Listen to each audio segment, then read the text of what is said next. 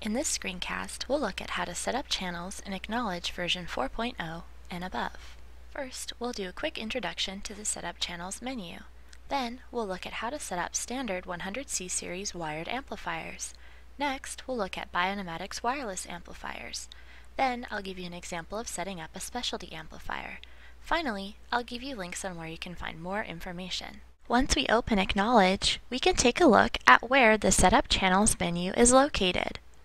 To do this, we're going to go to the MP150 menu at the top of the page, click on it, and select the first option, which is Setup Channels. When we click on Setup Channels, you'll see the tabs for Analog, Digital, and Calculation channels. Let's do this now for our wired, wireless, and specialty amplifiers. First, we'll cover the wired 100C series amplifiers. Examples of these include both biopotential and transducer amplifiers listed below. Here you can see our MP150 system with the wired, wireless, and specialty amplifiers shown. First, we're going to focus on the wired amplifiers, so I'm going to take away our wireless bionomatics and specialty amplifiers. For the wired amplifiers, we're going to be using the ECG 100C and GSR 100C series amplifiers. The first thing we're going to do to set up our amplifiers is to look at the channel dial switches located on the top of the amplifier. You'll see here you have a selectable switch from 1 to 16. These switches represent the analog input channels of the MP150. Now what we want to do is select a channel for each of the amplifiers. I'm going to put the ECG 100C amplifier on channel 1. I'm going to put the GSR 100C amplifier on channel 2. Now what you want to do is make sure that each amplifier is on its own separate channel. You cannot have more than one amplifier with the same analog channel, or the data will not be recorded correctly in AcqKnowledge. Now let's connect these amplifiers to the MP150 system. Now that we've selected our channels on the top of the amplifier, we can go into the AcqKnowledge software, go to the MP150 menu, and select Setup Channels. Next, what we'll do is click on Add New Module.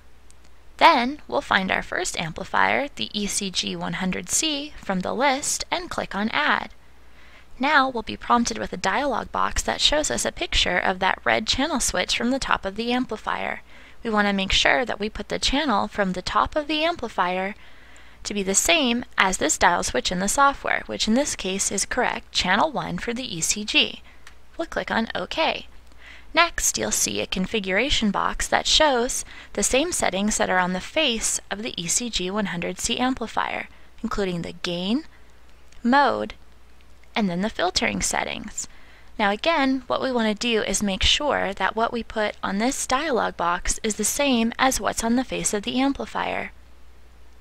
So whatever settings we choose to have for our ECG in terms of gain, mode, and filtering, we'll make sure those match, and then we'll click on OK.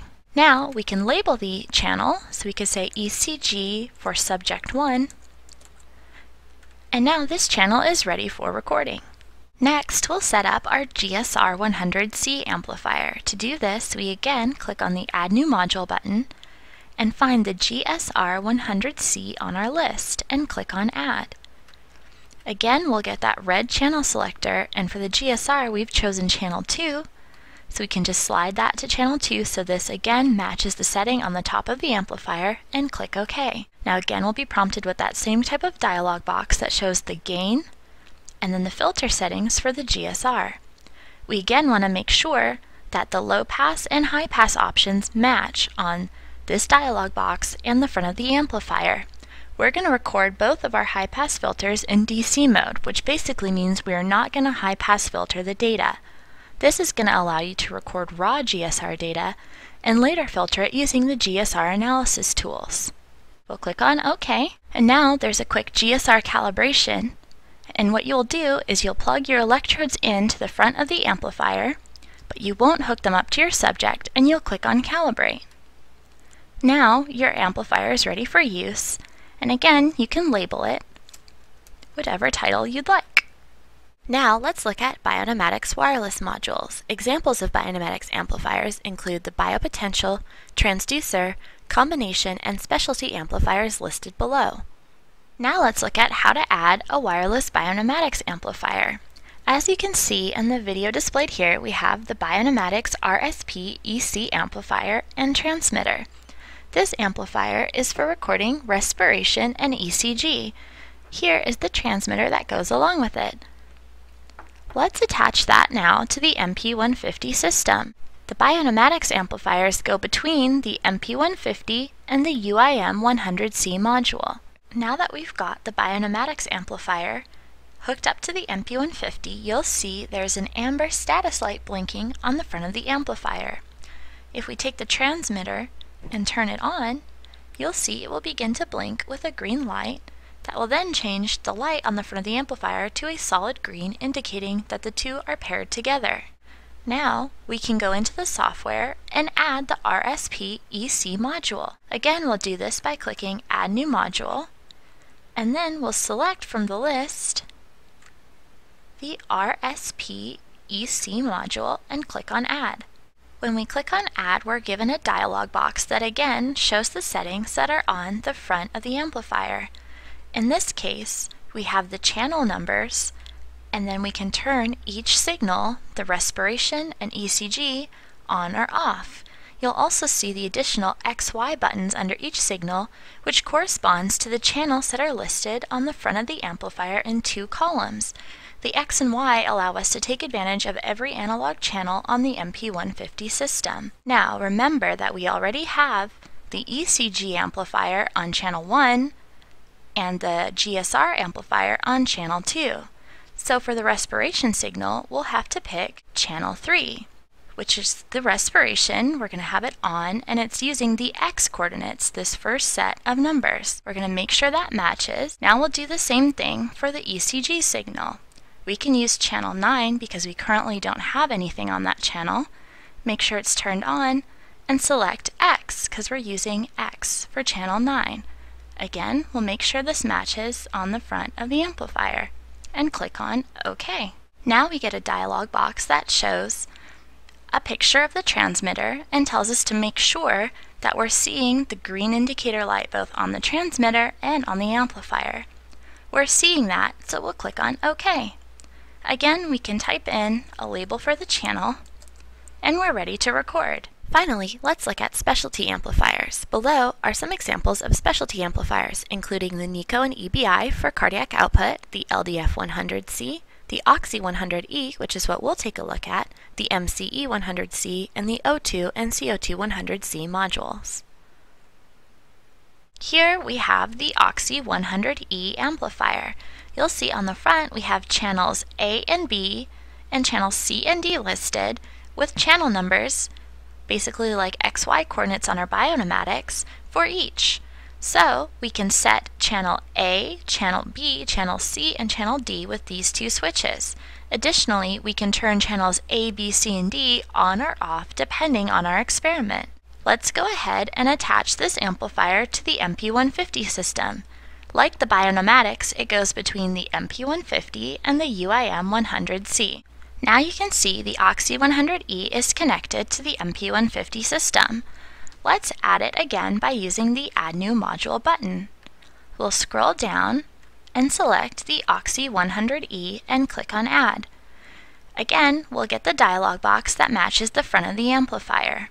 First, we'll set up channels A and B.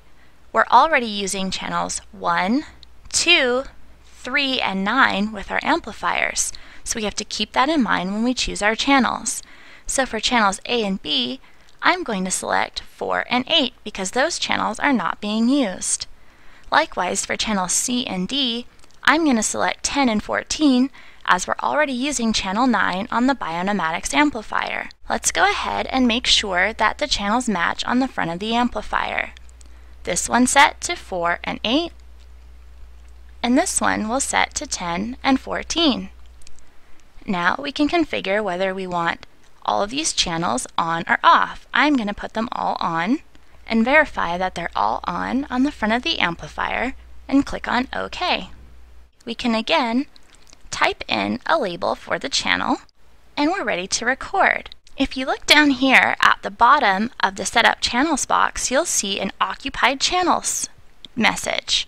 And this is showing that we're currently using 8 of the 16 channels on the MP150. We can now close out, or we can save these settings as a graph template, which is what I will do now. To do this, we click on Save as Graph Template, and we'll be prompted with the location we'd like to save it. I'm going to save to the desktop as Experiment 2, and click on Save. And what this will do is that once it saves a template file, it will save all of our channel settings so that later we can launch it and not have to re-enter all of our channel and amplifier information. For more information on how to set up channels for your experiment, you can read the AcqKnowledge tutorial, which is accessible from the Help menu in AcqKnowledge and also from the Startup Wizard by clicking the Help button.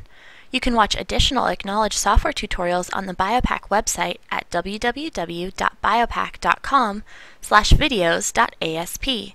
You can also contact us at support@biopack.com or call us at 805-685-0066. Be sure to also ask us how to upgrade your system to the latest AcqKnowledge release today.